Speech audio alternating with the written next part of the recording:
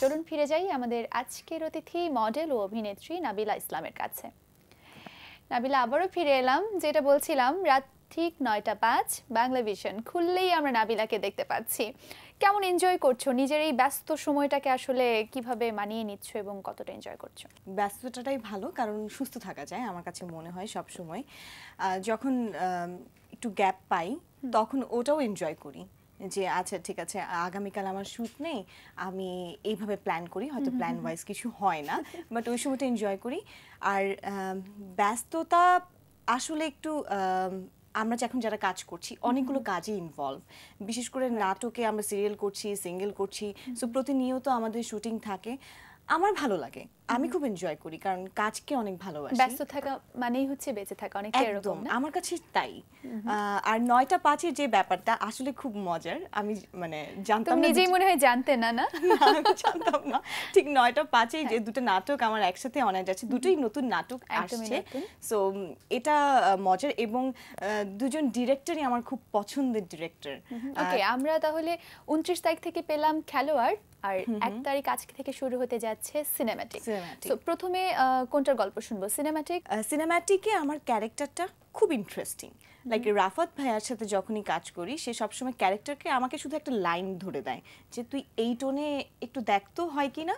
ওর সাথে কিন্তু আমার অভিনয় মানে শুরুটা কিন্তু ওর সাথেই, একদম প্রথমে ওর সিরিয়াল দিয়ে কাজ করা।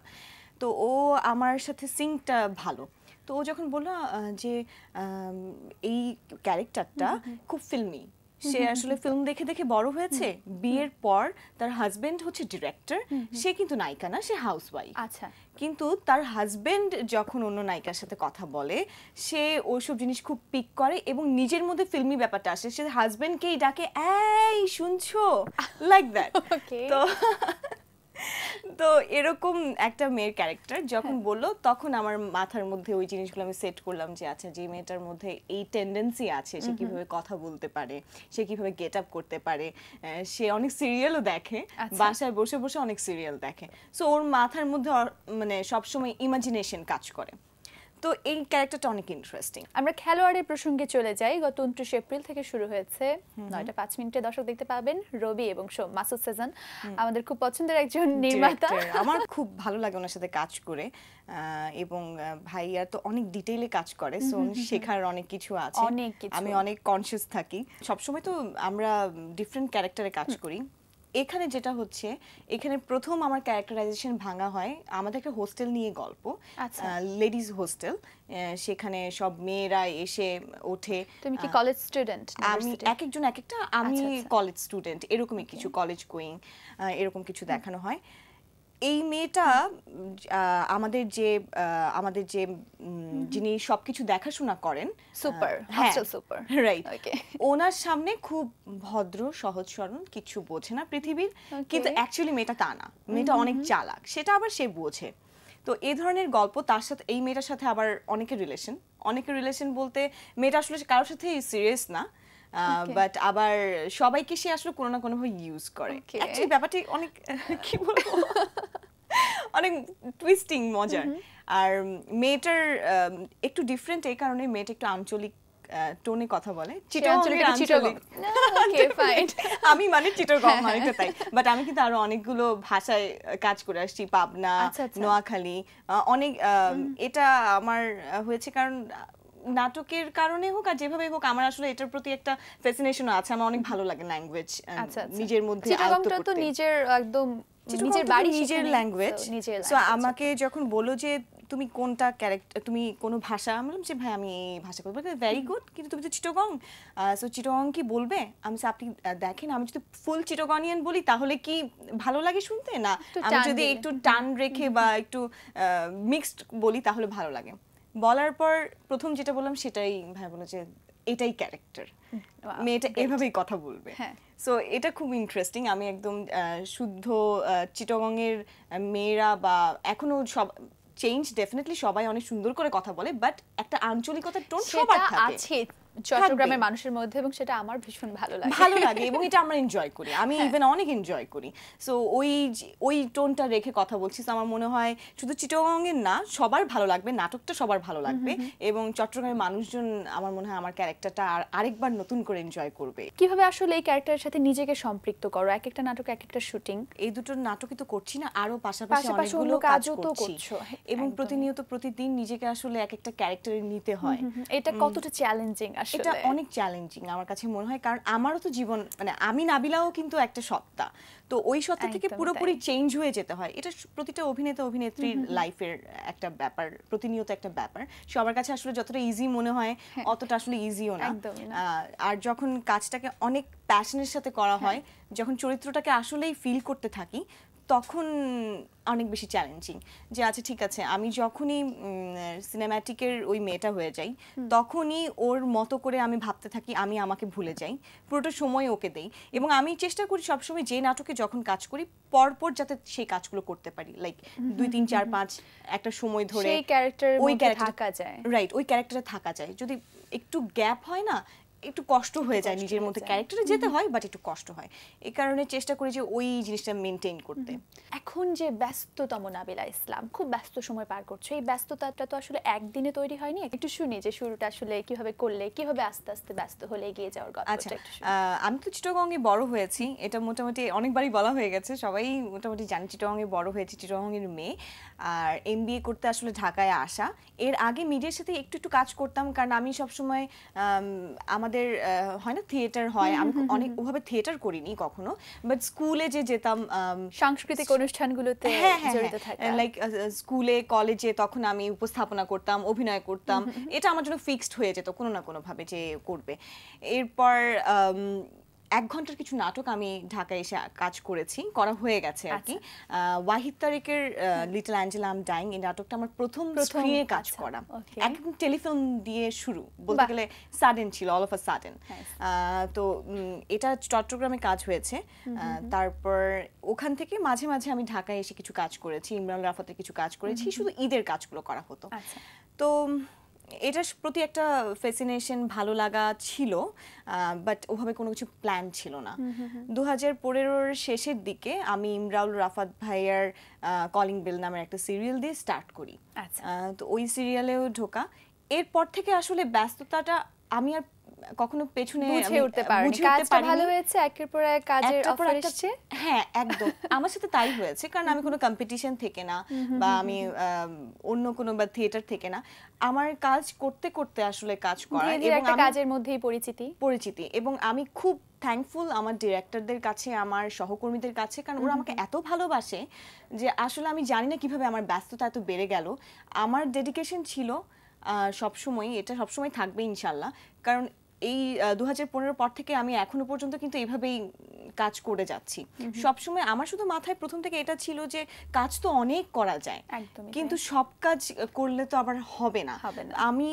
আমি একদম প্রথম থেকে চুজি ছিলাম, আমি কেন জানি না, মানে আমি এখনো যখন আমার কাজগুলো দেখি আমার নিজেরই ভালো লাগে যে আমি অনেক এভেইলেবল কোনো কাজ করিনি, বাট যেগুলো করেছি একটু পথ থেকে ছিটকে যাওয়া, অন্য কিছু করা, এটা কখনো হয়নি। একদম না, খুব রিমার্কেবল কিছু কাজ আমি করেছি, যার কারণে আসলে মানে আমি এখন কাজ করে যাচ্ছি এইভাবেই।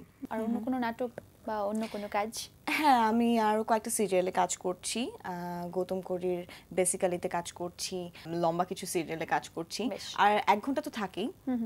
ঈদের কাজ শুরু হয়ে গেছে। সোফার নাটক নিয়েই ব্যস্ততা যাচ্ছে, মডেলিং এবং উপস্থাপনাতেও তোমাকে আমরা পেয়েছি, তো সেই জায়গার কাজ কি টুকটাক হচ্ছে নাকি একদম? উপস্থাপনাটা আমি মডেলিং বলতে টিভিসি বা এরকম কোনো কিছু, টিভিসি তো করা হয়, বিভিন্ন গ্রুপের টিভিসি, ইন্টারেস্টিং ক্যারেক্টার থাকলে আমি পিক করি ডেফিনেটলি। আমি টিভিসি আমি খুব মানে খুঁতখুঁতা, মানে হয় না যে সব টিভিসি নাম লাইক না থাক, আমাকে এটাতেই ভালো লাগবে বা এটাই ক্যারেক্টারটা আমার পছন্দ হয়েছে, এটাই করব এরকম। আর যেটা হচ্ছে উপস্থাপনার কথা বলছিলে, উপস্থাপনা অনেক টাফ একটা জব, বাট আমার কিভাবে যেন আমি জানি না হয়ে যায়, মজা লাগে করতে, যখন হট সিটে থাকি তখন মজা লাগে, বাট নাটকের জন্য আসলে একটু সময় কম দেই আমি। মানে পথটা মোটামুটি নাটক, সেটাই এখন একেবারে বেছে নিয়েছো, সেটাতেই নিজেকে এস্টাবলিশ করতে হবে। চমৎকার। বলছিলে যে থিয়েটারে সেইভাবে করা হয়নি বা মঞ্চের সাথে সেইভাবে করা হয়নি, যেখানে হয়তো আসলে অভিনয়টা শেখা হয়। যে কোনো কাজে তো আসলে শেখার একটা অনেক বড় জায়গা রয়েছে। তোমার কাছে কি মনে হয় যে নতুনরা তো অনেকে আসছেন, তুমিও এখনো তো কাজ করে যাচ্ছ, তরুণদের মধ্যে আছো, সেই হিসেবে কি মনে হয় যে শেখার প্রয়োজনীয়তাটা কতটুকু, বা তুমি নিজে কোথা থেকে আসলে শেখাটা তুমি গ্রহণ করেছো? শেখাটা লার্নিং প্রসেস পুরোটাই আমি বলবো, প্রতিদিনই শিখতে হচ্ছে।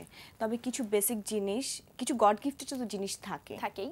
যেমন আমাকে দিয়ে কখনো গান হবে না, এটা আমি স্কুলের লাইফ যখন ছোট থাকতাম তখনই বুঝে গেছি আমাকে দিয়ে গান হবে না। আম্মু আমাকে গানের স্কুলে দিয়েছিল, গান হয়নি, ভালো লাগেনি, ক্লাসে যেতাম না। আবৃত্তি ভালো লাগতো, অভিনয় ভালো লাগতো, কেউ যদি ঘুম থেকে না উঠতো আমি উঠে চলে যেতাম। তো এইসব কিছু জিনিস, বেসিক জিনিস থাকে ভেতরে। এর পরেরটা হচ্ছে তুমি কিভাবে সেটাকে চর্চা করছো, বা তুমি আসলে তোমাকে কোথায় দেখতে চাও, বিষয়টা অনেকটা তাই। আমি জানি যে আমি এই জায়গায় থাকতে চাই, তখন ওটার জন্য আমি সেটা বই পড়ি, আমি অনেক বই পড়ি, এটা এক একজনের এক একটা, আমি বই পড়ি, সেখান থেকে অনেক কিছু আমি পাই। আমি অনেক মুভি দেখি, আমি আমার নাটকগুলো দেখি, আমি অনেকের নাটক দেখি। তো এগুলো আমার কাছে লার্নিং প্রসেস। যেহেতু আমি ভালো লাগে যে অনেকের কাজ তো দেখো, কার অভিনয়ের মাধ্যমে অনুপ্রাণিত হও, কাজটা দেখতে ভালো লাগে মনে হয়, এরকম করে করি। অভিনয় আমাদের এখানে অনেকের দেখতেই ভালো লাগে। আমি ফ্যান বলবো, আমি মোশাররফ ভাইয়ের অনেক বড় ফ্যান, চঞ্চল ভাইয়ের ফ্যান, আমি সুবর্ণা আপুর অনেক বড় ফ্যান, তিশা আপু, মানে ওদেরকে দেখলে মুগ্ধ হয়ে যাই। মানে মানে চিন্তা করি যে ওরা কিভাবে ক্যারেক্টারটা করলো, বা এভাবেই এত সুন্দর হয়ে গেল। সো ওদের অনেক বড় ফ্যান আমি বলবো। আমি লাকি যে ওদের সবার সাথে আমার কাজ হয়েছে। মানে সুবর্ণা মুস্তাফা আপুর সাথে আমার একদম জীবনের প্রথম দিকে কাজ হয়েছে, তিশা আপুর সাথে হয়েছে, একদম প্রথম দিক থেকে হয়েছে, এখন তো হয়। তো ভালো লাগার মানুষগুলো সাথে কাজ করতে পেরেছি, সেটা অবশ্যই চলার পথে একটা অন্যরকম নতুন একটা প্রাপ্তি, যখন শুরুর দিকে গুণী মানুষদের সাহচর্যটা পাওয়া যায়। অবশ্যই তখন হয় কি, অটোমেটিক্যালি শেখার অনেক জিনিস ওনারাই আমাদেরকে হেল্প করে, যে এটা করবে, এটা শেখা উচিত, এটা জানবে। হ্যাঁ, তখন যদি আমার ইচ্ছে থাকে আমি ওটা পিক করব। তো আমার ভালো লাগতো, আমি পিক করেছি। আমি আরো চাই যে এভাবে করে প্রতিদিনই তো শিখতে হয় মানুষের, আমি এভাবে শিখতে চাই। সামনে আসলে নিজেকে কোন জায়গায় দেখতে চাও, মানে অভিনয় নিয়ে বড় পর্দার কোনো ইচ্ছে বা কি চাও, পরিকল্পনা, স্বপ্ন যদি একটু শুনি। বড় পর্দার জন্য অনেক প্রিপারেশন দরকার আমার মনে হয়। আমি তো মাত্র শুরু করলাম কাজ, ছোট পর্দায় কাজ শুরু করলাম। এই জায়গায় আরো অনেক দূর যেতে চাই, অনেক সময় এই পরিবারটার সাথে থাকতে চাই। আমাদেরটা আসলে একটা বড় পরিবার, তো এই পরিবারটার সাথে থাকতে চাই। যদি সব কিছু মনে করি যে আমি নিজে আসলে প্রিপেয়ার, এবং আমি যেটা চাই, একটা শিল্পী যেটা চায়, সেটা যদি সেই স্ক্রিপ্ট থেকে, সেই ডিরেক্টর থেকে সবকিছু মিলে যায় আসলে, তাহলে ইনশাআল্লাহ অবশ্যই বড় পর্দায় কাজ করব। মানে নিজের মধ্যে সেই ইচ্ছেটা আছে, কিন্তু সেটা পছন্দের হতে হবে, নিজের সাথে মিলে গেলে আমরা নিজেকেও তৈরি করতে হবে। আমি নিজেকেও সেই ক্যারেক্টারে, সেই বড় পর্দায় দেখার জন্য, আরেকজন যখন দেখবে আমিও নিজেকে দেখার মতো প্রিপারেশন নিতে হবে। একটু ছোট করে শুনতে চাই, যেহেতু বলছো যে নতুন করেই তো কাজ করছো, সবে শুরু করলে, কি মনে হয় আমাদের প্ল্যাটফর্মে তো মোটামুটি অনেকদিন হয়ে গেল কাজ করছো, একজন নতুনের জন্য বা তরুণদের জন্য চ্যালেঞ্জগুলোর জায়গা তোমার কাছে কি মনে হয়েছে, বা তুমি কি ধরনের চ্যালেঞ্জ অনুভব করেছো? অনেক বেশি কম্পিটিশন, এটা ট্রু, বাট কম্পিটিশনে, হ্যাঁ কম্পিটিশন ভালো, কম্পিটিশন থাকলে নিজেকে জাজ করা যায় আরেকটা কাজের সাথে, এটাকে আসলে ওভারলুক করতে হবে, কম্পিটিশন নেওয়া যাবে না। এটা একটা চ্যালেঞ্জ, অনেক সময় অনেকে আসলে অনেক কিছু করে ফেলতে চায়, এটা খুব প্রবলেম যারা নতুন করে কাজ করছে। একটু আমার মনে হয় slow and steady it's good. আমি যেটা প্রেফার করি অলওয়েজ, আমি অনেক কিছু করতে হবে বা অনেক কাজের সাথে ইনভলভ হতে হবে, আমার কাছে সেটা মনে হয় না। স্লোলি কাজ করতে হবে, right, exactly, and definitely dedication থাকতে হবে কাজের প্রতি। একেবারে শেষের দিকে চলে এসেছি। আমরা বলছিলাম যে বাংলা ভিশনে প্রতি রবি এবং সোমবার রাত ৯টা ৫-এ খেলোয়াড় নাটকে আমরা তোমাকে দেখছি, এবং মঙ্গল, বুধ, বৃহস্পতি 3 দিনই মানে আজ থেকে শুরু হচ্ছে সিনেম্যাটিক রাত 9:05 বাংলা ভিশনে। দুটো নাটকের জন্য অনেক অনেক শুভকামনা থাকবে। আশা করি বাংলা ভিশনের অন্য সব নাটকের মতো দর্শকরা এই দুটো নাটকও খুব ভালোভাবে গ্রহণ করবে। তোমাকে অনেক অনেক ধন্যবাদ আজকে আমাদেরকে সময় দেওয়ার জন্য। Thank you so much. দর্শকদের উদ্দেশ্যে বলতে চাই, বাংলা ভিশনের নাটকগুলো তো সবসময় স্পেশাল হয়। আমরাও চেষ্টা করেছি যে কাজগুলো করছি স্পেশালভাবে করার জন্য। আমি দর্শকদেরকে বলবো নাটকগুলো দেখার জন্য, ফিডব্যাক দেওয়ার জন্য, এবং আমার জন্য প্লিজ দোয়া করবেন। অনেক চ্যালেঞ্জ নিয়ে কাজগুলো করতে হয়, সো যাতে আপনাদের ভালো লাগে, আরও বেশি বেশি কাজ করতে পারি। Thank you so much. দর্শক, কথা হচ্ছিল অতিথির সঙ্গে, এবার সময় হলো বিদায় নেবার। আমাদের অনুষ্ঠান সম্পর্কে আপনার যে কোনো মতামত পরামর্শ জানাতে আমাদের কাছে লিখুন এই ঠিকানায়। প্রযোজক দিন প্রতিদিন, বাংলা ভিশন, নো টাওয়ার, 110 বীর উত্তম সি আর দত্ত রোড, ঢাকা 1205। ফোন 96320303-4। আমাদের ইমেল অ্যাড্রেস dinprotidin@banglavision.tv। সাবেক ব্রিটিশ প্রধানমন্ত্রী উইনস্টন চার্চিলের একটি উক্তি বলে বিদায় নেব আজ। তিনি বলেছেন, সফলতাই শেষ কথা নয়, ব্যর্থতাও মরণঘাতী নয়, চালিয়ে যাওয়ার সাহসী হচ্ছে আসল ব্যাপার। প্রিয় দর্শক, সবাই ভালো থাকুন, সুস্থ সুন্দর থাকুন। দেখা হচ্ছে আগামী দিন। সেই পর্যন্ত বাংলা ভিশনের সঙ্গেই থাকুন।